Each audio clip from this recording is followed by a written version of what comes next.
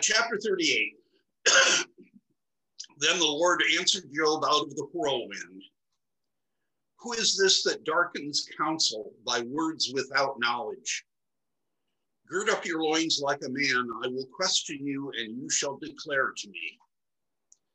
I want to say a word about gird up your loins. That's not a common phrase that we use today, so I want to make sure everybody knows what that is.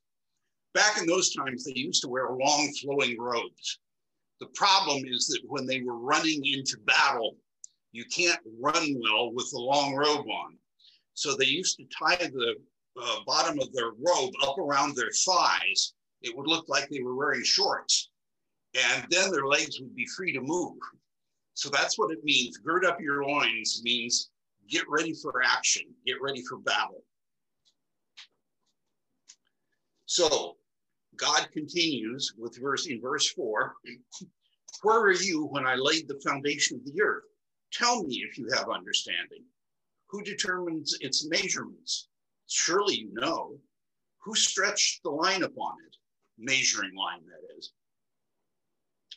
On what were its bases sunk, or who laid its cornerstone? Now at this point, I'm going to pull in another verse from later in the chapter, verse 38. When the dust runs into a mass and the clods cling together. In other words, it's when the earth became solid. This is another case of a scribe copying, and when he gets almost through the page, he discovers that he left out a verse. So rather than starting over again, he just puts in the verse wherever he happens to be. So verse 38 belongs between verses 6 and 7, according to Greenstein. Verse 7, when the morning stars sang together and all the heavenly beings shouted for joy. Verse 8, or who shut in the sea with doors when it burst out from the womb? When I made the clouds its garment and thick darkness its swaddling band, and prescribed bounds for it, and set bars and doors, and said, thus far you shall come and no farther, and here shall your proud waves be stopped. Verse 12, have you commanded the morning since your days began, and caused the dawn to know its place, so that it might take hold of the skirts of the earth, and the wicked be shaken out of it. Let me say a word about this verse. The image here is of a bed with a blanket on it. Now, overnight, bugs may crawl up onto the blanket, so you would lift up the blanket by the corners and shake it to shake the bugs out. So the image is shaking the wicked out of the earth. 14, it is changed like clay under the seal, and it is dyed like a garment. You know, when you're using sealing wax, you drip the sealing wax on the envelope and put the seal down on it. When you lift up the seal, there's the image has been pressed into the wax. That's what it's saying here. The earth is changed like clay under the seal. Light is withheld from the wicked, and their uplifted arm is broken. Have you entered into the springs of the sea, or walked in the recesses of the deep? Have the gates of death been revealed to you, or have you seen the gates of deep darkness? Have you comprehended the expanse of the earth? Declare if you know all of this. Where is the way to the dwelling of light, and where is the place of darkness, that you may take it to its territory, and that you may discern the paths to its home? Surely you know, for you were born then, and the number of your days is great. God is being sarcastic here. Well, surely you must know, if you were around when the world was created, weren't you? Sarcasm. 22, have you entered the storehouses of the snow, and have you seen the storehouses of the hail, which I have reserved for the time of trouble, for the day of battle and war? What is the way to the place where the light is distributed, or where the east wind is scattered upon the earth? Who has cut a channel for the torrents of rain, and a way for the thunderbolt, to bring rain on a land where no one lives, on the desert which is empty of human life, to satisfy the waste and desolate land, and to make the ground put forth grass. Verse 28, as the rain a father, who has begotten the drops of dew, from whose womb did the ice come forth, and who has given birth to the hoarfrost of heaven. The waters become hard like stone, and the face of the deep is frozen. Verse 31, now he's going to talk about constellations in the sky. Can you bind the chains of the Pleiades or loose the cords of Orion? Back then, it was thought that the stars of a constellation were held together by chains or cords. That's what the reference is here. Can you lead forth the Mazzaroth in their season? That means the constellations. Or can you guide the bear with its children? The bear is a constellation. We know it as Ursa Major, the great bear, and Ursa Minor, the little bear. Do you know the ordinances of the heavens? Can you establish their rule on the earth? Can you lift up your voice to the clouds so that a flood of waters may cover you? Can you send forth lightning so that they may go and say to you, here we are? In other words, the lightning says, yes, master, here we are. Who has put wisdom in the inward parts or given understanding to the mind? This is a difficult verse in the Hebrew. Greenstein translates this with a couple of birds.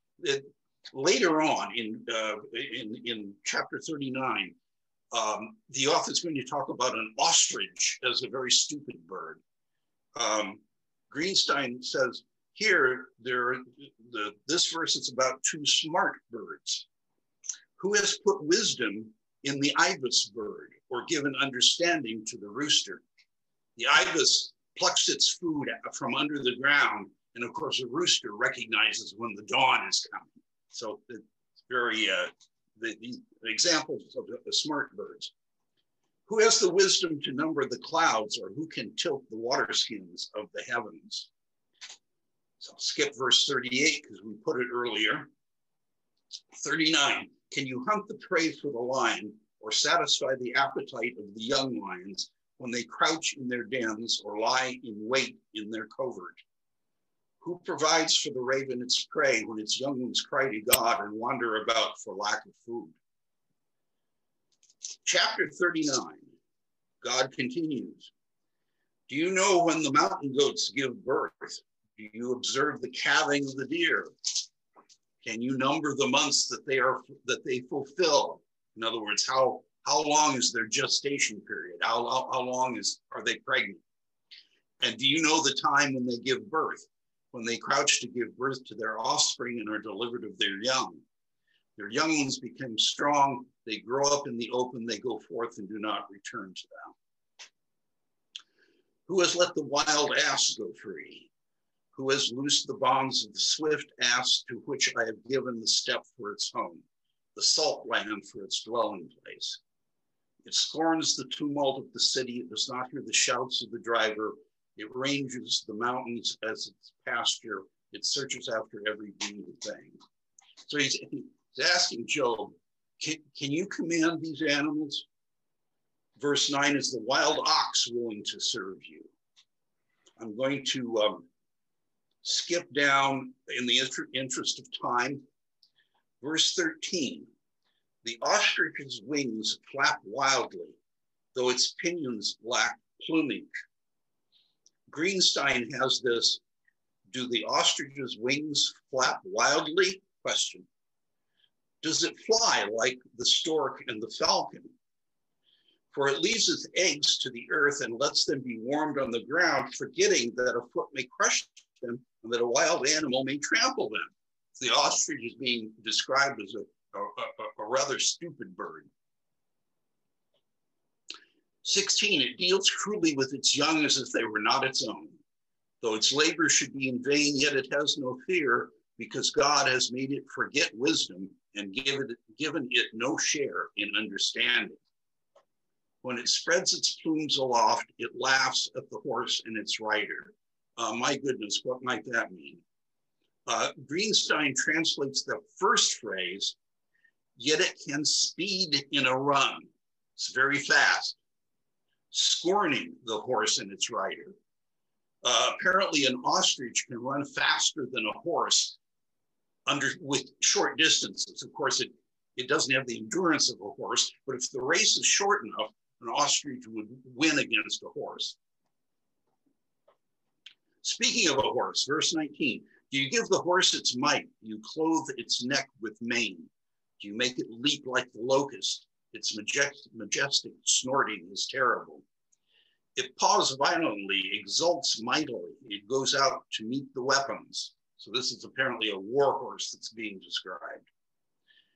It laughs at fear and is not dismayed. It does not turn back from the sword. Upon it rattle the quiver, the flashing spear, and the javelin. With fierceness and rage, it swallows the ground. There's an image running so fast, it gulps up the ground ahead of it. It shall not stand still at the sound of the trumpet. When the trumpet sounds, it says, aha, or hurrah, as Greenstein has it. From a distance, it smells the battle, the thunder of the captains and the shouting. Now more about birds in verse 26. Is it by your wisdom that the hawk soars and spreads its wings toward the south? Is it at your command that the eagle mounts up? This may be vulture, as we'll see in a few verses here, and makes its nest on high. It lives on the rock and makes its home in the fastness of the rocky crag. From there it spies the prey. Its eyes see it from far away. Its young ones suck up blood, and where the slain are, there it is. That's why I think it might be vulture.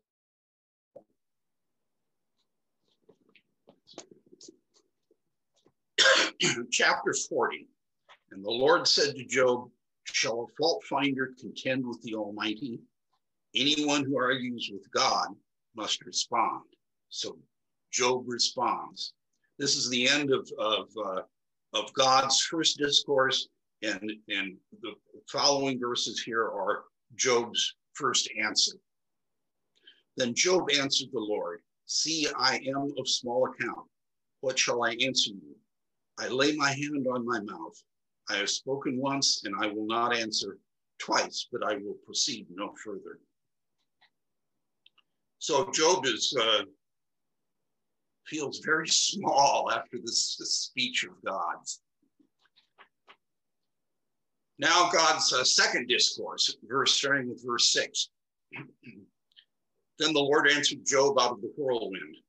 Gird up your loins like a man. I will question you, and you declare to me. Will you even put me in the wrong? Will you condemn me that you may be justified? Have you an arm like God? Can you thunder with a voice like his? Deck yourself with majesty and dignity. Clothe yourself with glory and splendor. Pour out the overflowings of your anger and look on all who are proud and abase them. Look on all who are proud and bring them low. Tread down the wicked where they stand. Hide them all in the dust together. Bind their faces in the world below. Then I will also acknowledge to you that your own right hand can give you victory. Now God's going to talk about two primeval beasts or monsters. One's called Behemoth and the other is called Leviathan. God seems to be quite proud of these two monsters that God has created. Verse 15, look at Behemoth, which I made just as I made you. It eats grass like an ox. Its strength is in its loins, and its power in the muscles of its belly. It makes its tail stiff like a cedar, and the sinews of its thighs are knit together. Its bones are tubes of bronze, and its limbs like bars of iron. It is the first of the great acts of God. Only its maker can approach it with the sword. For the mountains yield food for it, where all the wild animals play. Under the lotus plant it lies. Greenstein has thorn bushes. Under the thorn bushes it lies, in the covert of the reeds and in the marsh. The thorn bushes cover it for shade. The willows of the wadi surround it. The wadi is a small stream. Even if the river is turbulent, it is not frightened. It is confident, though Jordan rushes against its mouth. Can one take it with hooks or pierce its nose with a snare? Now we switch to talking about Leviathan, the sea monster. Chapter 41. Oh, by the way, the Hebrew Bible has the verse numberings a little bit different, just FYI. In the Hebrew Bible, this verse is, it continues, chapter 40 continues. This is verse 25 in chapter 40. And it runs up to what we have is verse 8, is the last verse of chapter 40 in the Hebrew Bible. But we'll use our numbering here. 41 verse 1, can you draw out Leviathan with a fish hook? Or press down its tongue with a cord? Can you put a rope in its nose or pierce its jaw with a hook? Putting a rope around its nose refers to tying its jaws together, tying its mouth shut. Will it make many supplications to you? Will it speak soft words to you? Will it make a covenant with you to be taken as your servant forever? Will you play with it as with a bird, or will you put a leash on, put it on a leash for your girls? Will traders bargain over it? Will they divide it up among the merchants? Can you fill its skin with harpoons or its head with fishing spears? Lay hands on it, think of the battle. You will not do it again. So he's warning Job, if you touch it, you'll never touch it again. That'll be the last time. No one is so fierce as to dare to stir it up. Who can stand before it? Who can confront it and be safe? Under the whole heaven, who? God seems to be quite proud of this beast that God has made.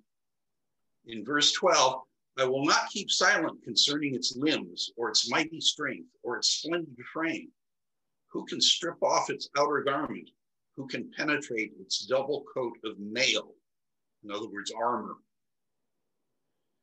Who can open the doors of its face? That's a very poetic way of saying jaws, the doors of its face. There is terror all around its teeth. Its back is made of shields in rows, shut up closely as with a seal. One is so near to another that no air can come between them. They are joined to one another. They clasp each other and cannot be separated. Its sneezes flash forth light, and its eyes are like the eyelids of the dawn.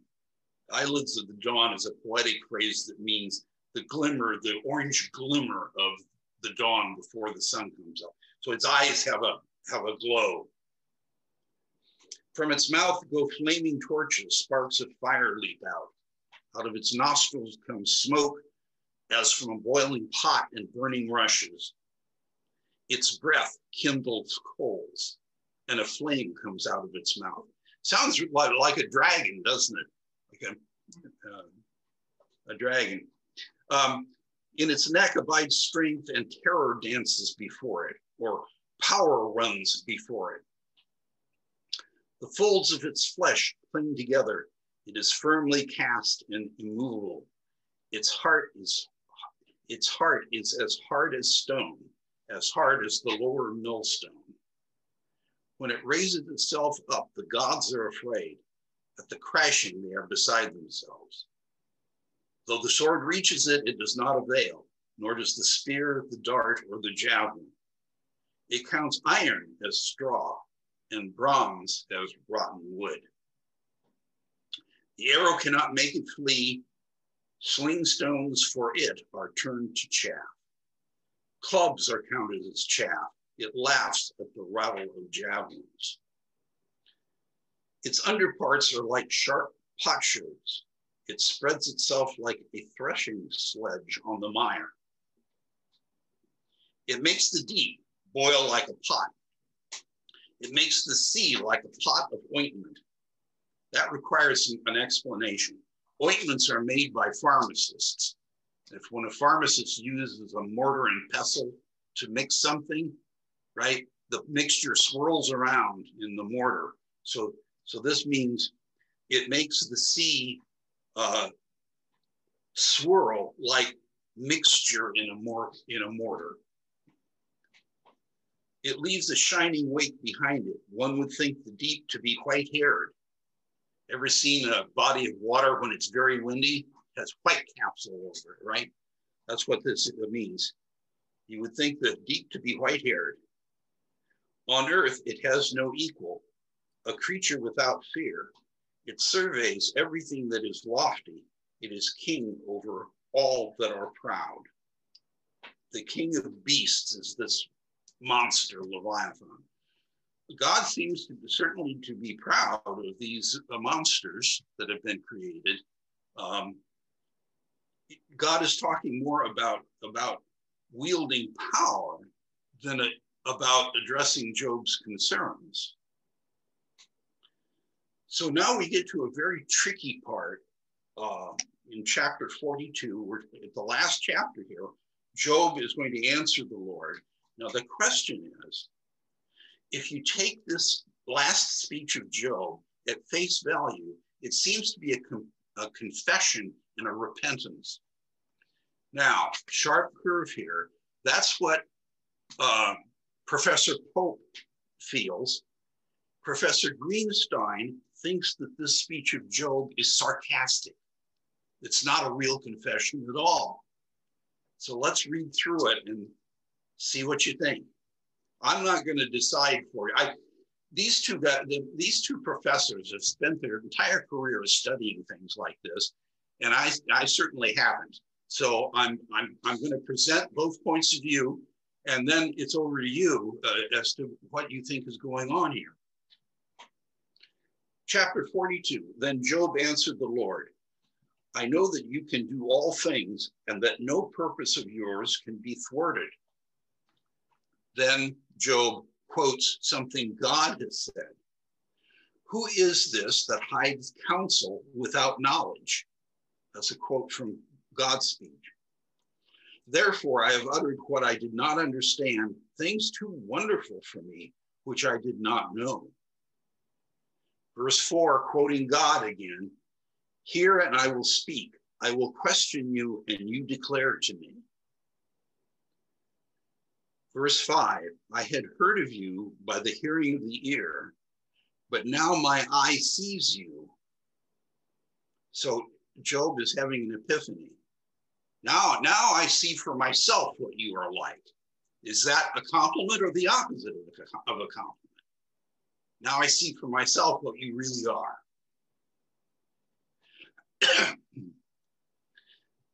Therefore, I despise myself and repent in dust and ashes. Greenstein has, therefore, I'm fed up. And I take pity on those who are in dust and ashes. So he's fed up with what, according to Greenstein now, Job is fed up with what God has done, and he takes pity on those like himself who are languishing in dust and ashes. Or maybe Job is sincere, right? Maybe this is a sincere repentance. Therefore, I despise myself and repent in dust and ashes. Now we move on to the epilogue. And there are even more surprises. Verse 7, after the Lord had spoken these words to Job, the Lord said to Eliphaz the Temanite, my wrath is kindled against you and against your two friends, for you have not spoken to me what is right, as my servant Job has. So God is agreeing with Job and saying that Job's three friends, what they have done is blame the victim, right?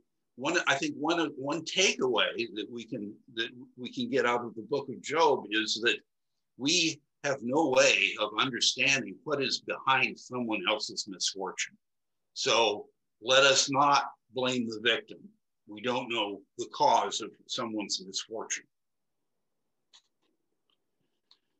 So verse 8, now therefore take 7 bulls and 7 rams and go to my servant Job and offer up for yourselves a burnt offering. And my servant Job shall pray for you, for I will accept his prayer not to deal with you according to your folly. For you have not spoken of me what is right, as my servant Job has done. So again, God says, Job was right all along. So Eliphaz the Temanite, Bildad the Shuhite, and Zophar the Naamathite went and did what the Lord had told them, and the Lord accepted Job's prayer. Verse 10, and the Lord restored the fortunes of Job when he had prayed for his friends, and the Lord gave Job twice as much as he had before. One of the reasons we might consider this as an admission of guilt by God is that twice as much could refer to a very common sentence that was pronounced against a thief, that the thief give back to the victim double the amount that was stolen. God is apparently doing that here. Whether or not we can take that as God's admission of guilt and God's repentance, I don't know. That's the problem with the interpretation of this section. Then there came to him all his brothers and sisters, and all who had known him before, and they ate bread with him in his house. They showed him sympathy and comforted him for all the evil that the Lord had brought upon him. One of the things I think is interesting here is that there is no mention of the Satan in the epilogue as there was in the prologue. According to the epilogue, this all came from God. The Satan is not mentioned. And each of them gave him a piece of money and a gold ring. He's in the lake of fire, I guess, Steve, right? Maybe he was cast down from heaven at this point. Yes. Hey, now we know exactly when it happened, right? Not to synchronize Revelation with Job at all. Yeah. The Lord blessed the latter days of Job more than his beginning. And he had 14,000 sheep, 6,000 camels, 1,000 yoke of oxen, and 1,000 donkeys. He also had 7 sons and 3 daughters. So he has the same number of children that were killed in the beginning. He has 7 sons and 3 daughters. I think it's fascinating that the author says more about the daughters here. He named the first Jemima, the second Keziah, and the third Keren-Happuch. Jemima means dove in Hebrew. Keziah means the spice cassia or cinnamon. And Keren-Happuch that's complicated to explain. Literally, it means horn of eyeshadow. You're going to say, what the heck is that? I guess the women used to keep their makeup in those days in a horn. And this name, Keren-Happuch, means horn of eyeshadow or horn of mascara or some kind of eye makeup. What weird things to name your daughters.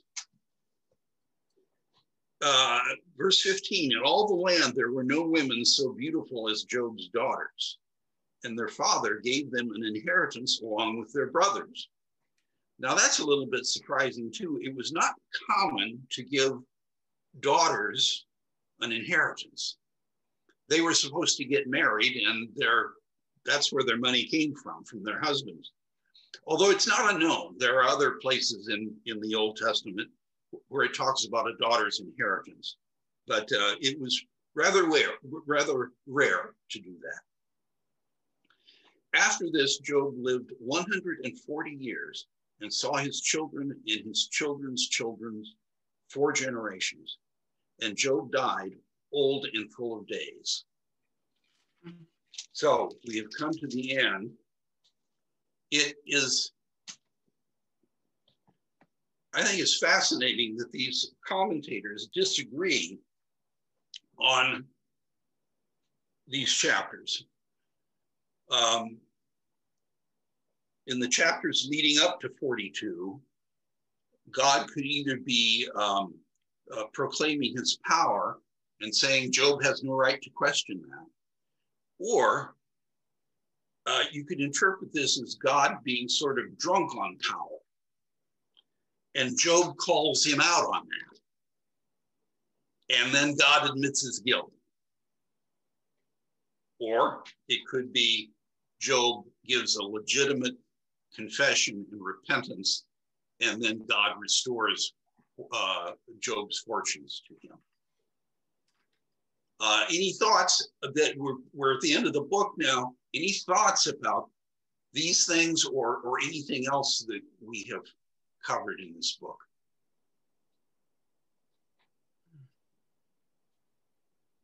Well, it seems to me that if Job is repenting, is admitting his guilt and repenting, all he's admitting is that he knows as much as God. Because God goes on this big litany of, well, did you make the animals? Can you do the stars? You know, and so it seems to me that all Job is admitting to is that, no, I'm not as powerful as you. Okay, I get that. But I don't hear Job saying, I messed up, therefore all these horrible things happened to me, which was what his friends were trying to say, right? That's a good point. The only sin that he's admitting to is being equal with God, which reminds me of the creation narratives. You know, the reason they got kicked out of the garden was because they thought they could know as much as God did. So right. This seems to be another story where the authors are pointing out that we humans are stupid and can never know as much as God and shouldn't try even. Yeah. That may be true, but for me, the ending is more a confirmation of Job's humanity. You know, it's not like God is trying to create Job into a worm to crawl on the ground forever and ever, but rather he does point out maybe his faults, or he humbles him somewhat, but he lifts him back up. And for me, that's a confirmation of his humanity. Well, God is confirming it. I also thought it was interesting that God didn't restore his fortunes until after Job had prayed for his friends. Huh. Yeah, that is interesting. And I wonder what would have happened if Job had said, no, you know, who's been suffering here? And you guys have been no help, go away. I mean, if that had been Job's response, I wonder if God would have still restored him, because perhaps one of the points of this is the importance of community and praying for each other and helping each other. Yeah. Good point. Pat, I think maybe it's just a word difference, but I was thinking when he repents for doubting God. You know, I mean, I agree with you. He didn't do anything wrong in the beginning, so there's nothing to repent for there. But he did question God, like any of us would have done, right? Mm-hmm. And then seemed to repent for that. So yeah, that's probably better. Yeah, he did. Job wanted to bring a lawsuit. Job wanted to drag God into court, and you know, maybe that's what he's repenting of here. Yeah, there was no Supreme Court back then that he could pack, so.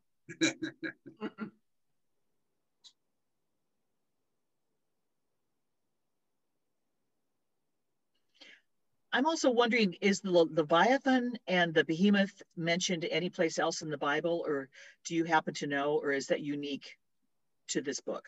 It's not unique to this book. I remember at least one of the Psalms in which Leviathan is mentioned. Yeah, Leviathan it's sort of a symbol of chaos. I don't know why God created Leviathan only to have to subdue the monster in the sea.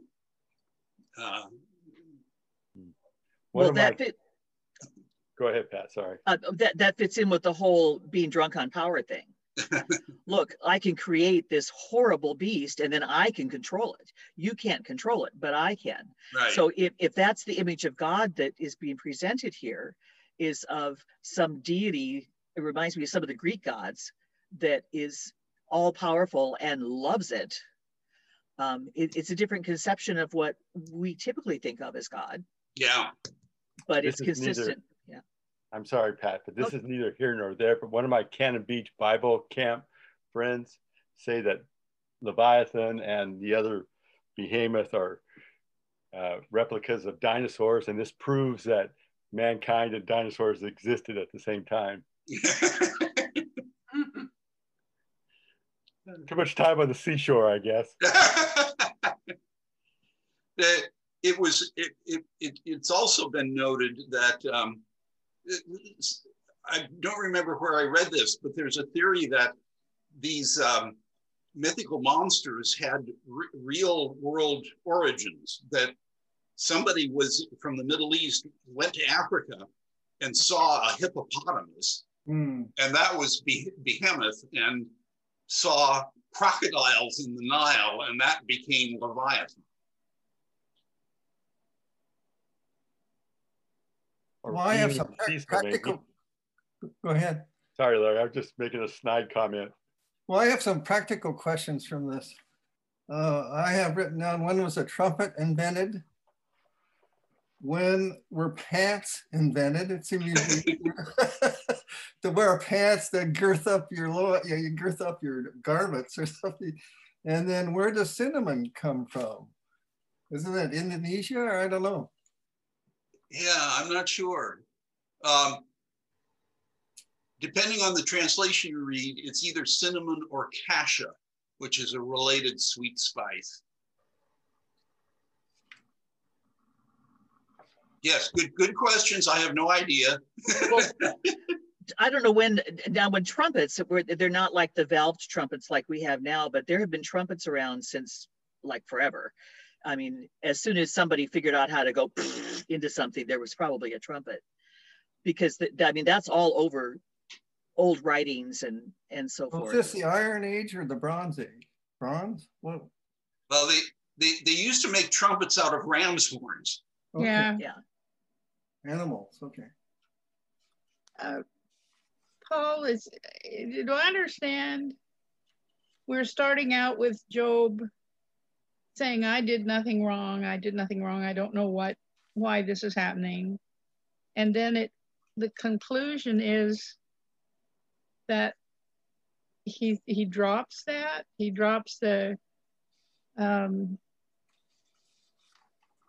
it sort of drops his identity and says, I am nothing. And I realize God is all powerful and it's all in his hands. I have no power. I would, what I would say about that is Job realized that if he did sin, his sin was trying to haul God into court to demand justice from God.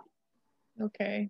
God admits that Job was innocent to begin with, but Job got himself into some trouble by trying to demand that God deliver justice to him. And I think that's what he's repenting of here at the end. He's not repenting for anything that may have caused his suffering, right? But he's repenting because he tried to demand something from God.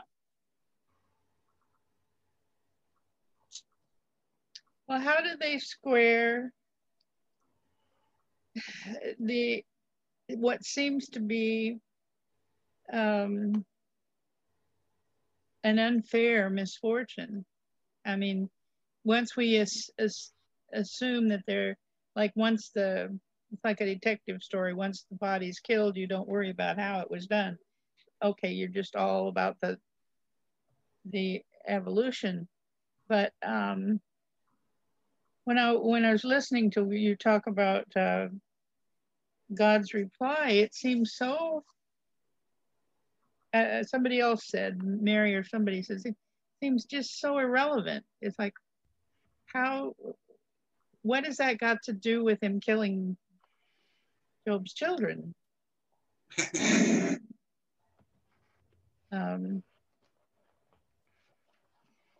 Yeah, I think probably I'm trying to put a modern pastiche on it, and what we need is to look at this as a teaching story.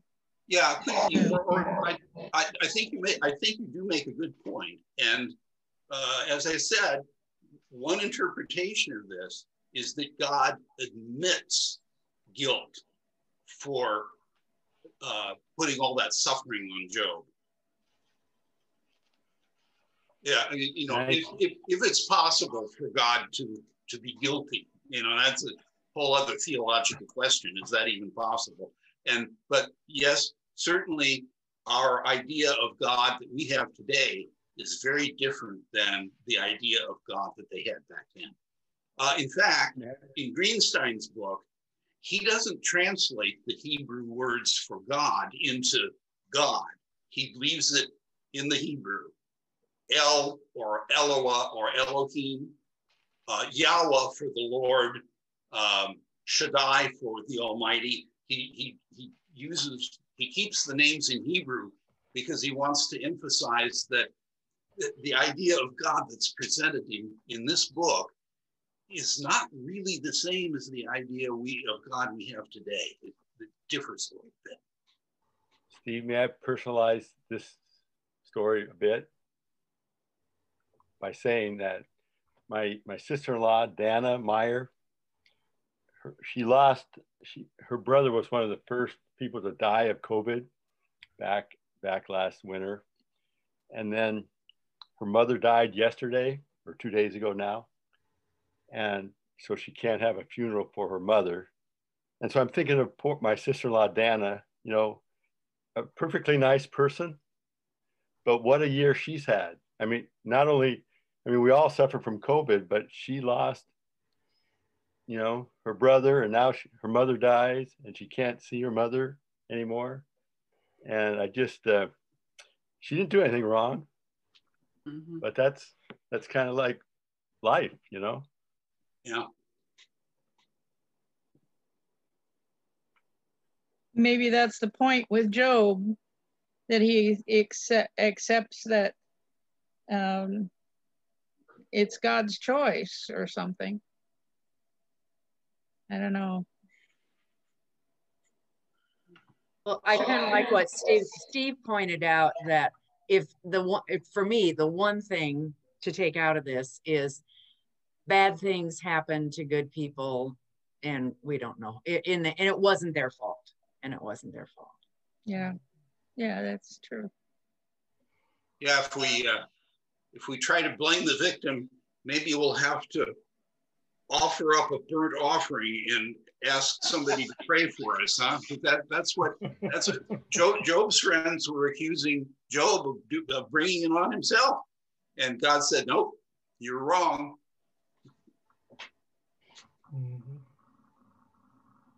Yeah, that's a good bottom line. God be the glory, maybe. I wouldn't use this book of the Bible to introduce someone to my faith. Oh, no, you know, would you like to follow my God? Maybe not this one. It's a very complicated book. Oh, before we leave, I want to read the first part of the preface from Greenstein's book. We talked about how this book is so complicated to translate. Greenstein writes, "I often begin a course or a lecture on the biblical book of Job with a well-known quip. In the book of Psalms, there is no connection between one chapter and the next. In the book of Proverbs, there is no connection between one verse and the next. In the book of Job, there is no connection between one word and the next. Although there is not a little whimsy in this last assertion, there inheres in it a certain grain of truth. The Hebrew of Job, with its eccentric idiom and often inscrutable text, poses an extraordinary challenge to the scholar of difficult languages." That's what Greenstein has to say about this book. So it's not our fault that we can't figure it out. Yeah. Okay, I'm good with that. Yeah, and I mean, this guy has spent his career studying the Old Testament, or the Hebrew Bible, rather. He's Jewish. Anything else before we call it a day? Thank you. Yeah, well, thank you all for coming. Thank you. Just a little adult ed preview.